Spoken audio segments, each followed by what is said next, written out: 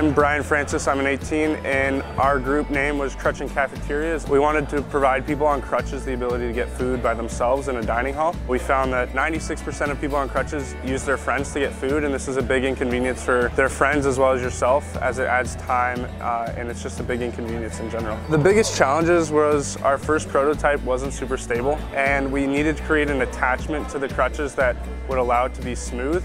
We had an epiphany that you should be pulling instead of pushing the tray.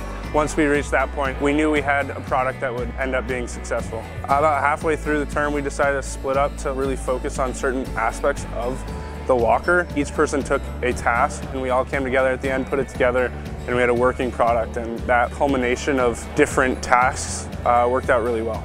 A lot of these parts consist of milling and using the lathe. So we took what we learned in the class and actually applied it, and it ended up being a pretty successful project. We had 18 people in FOCO try it. I think it was 88% think they would use this instead of their friends going forward.